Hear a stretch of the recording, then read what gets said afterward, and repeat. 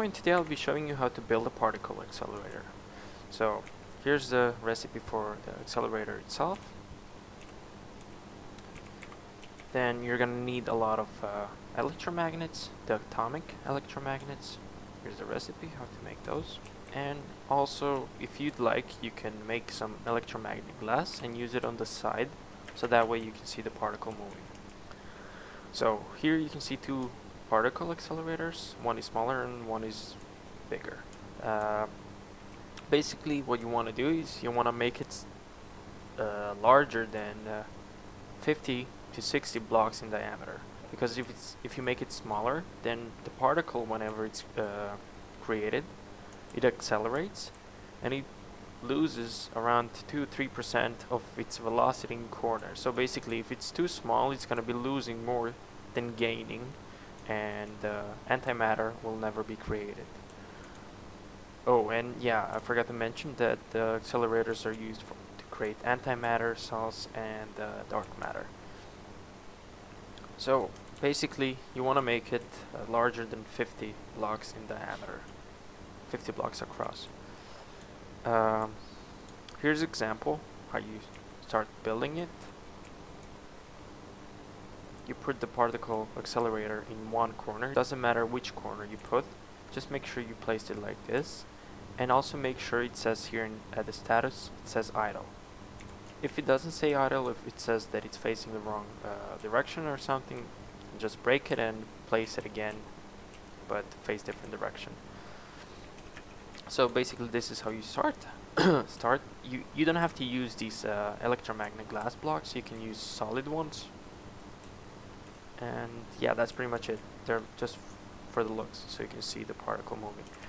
So once you created the ring like this, oh, and also make sure that if you build a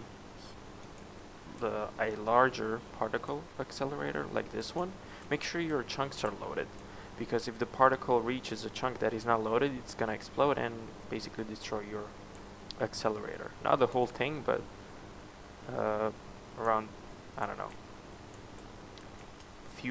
it's gonna destroy a few blocks of electromagnets. And you can check if the chunk is loaded by pressing F9 and multiple times till you see this pattern and you look up. So if the chunk is red, that means it's loaded.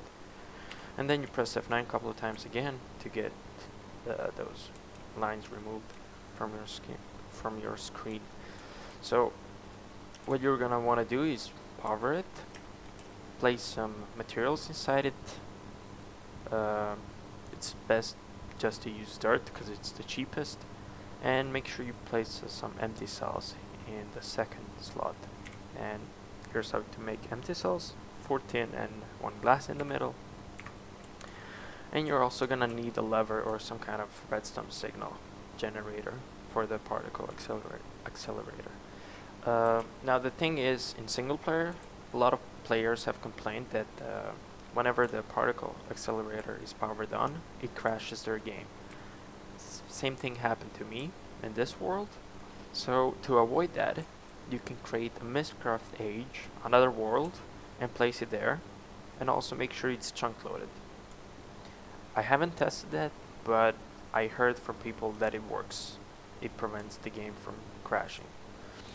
So basically you can have it somewhere else in another world, automate it, and yeah, make sure it's loaded.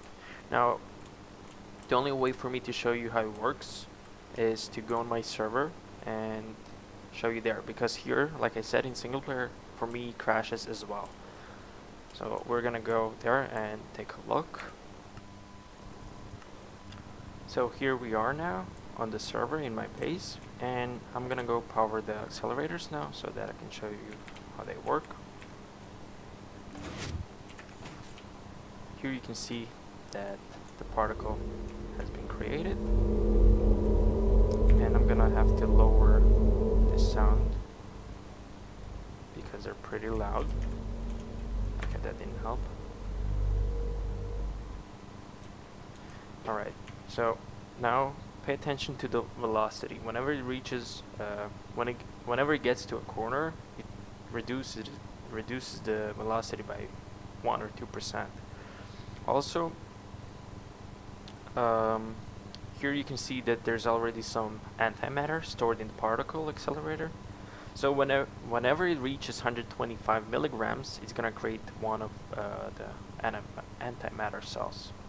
But before that, it doesn't create anything. So don't worry, your accelerator works fine. You just have to wait until it gets to 125 milligrams, and then it's gonna create that cell. So once you have, let's say, I believe 8 antimatter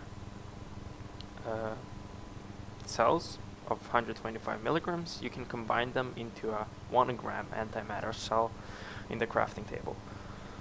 So now at 85% velocity, you can see that they're moving pretty fast. And once they reach 100%, they're gonna explode and create antimatter. So 92, 93, 94.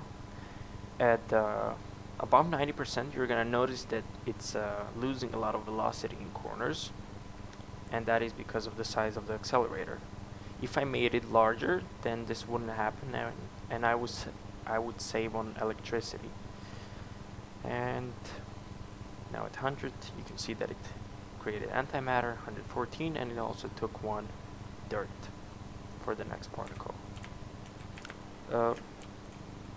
These ones are automated, so the export bus is feeding the dirt and the cells inside the accelerator, and here I have them powered on and off remotely, as you could see in the base at the start.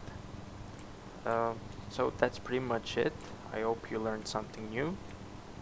Also, I hope you enjoyed the video. If you did, make sure you give it a like. And yeah, that's pretty much it. Thanks for watching, and goodbye.